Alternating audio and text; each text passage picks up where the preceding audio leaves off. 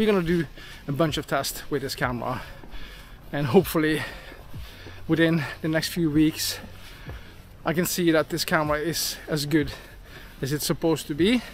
If not, I'm gonna return it, trust me. I have big hopes for this camera, and hopefully other companies out there, also DJI, could send smaller channels like myself camera to test. That's important, that we get opinions from different creators out there, not only the bigger ones. I never buy a camera based on the biggest channel. I usually wait for the smaller channels that use their own money, and then I make my opinion if the camera is good or not.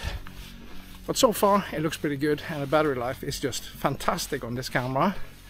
So that's good. That's really good, because GoPro is crap on battery life.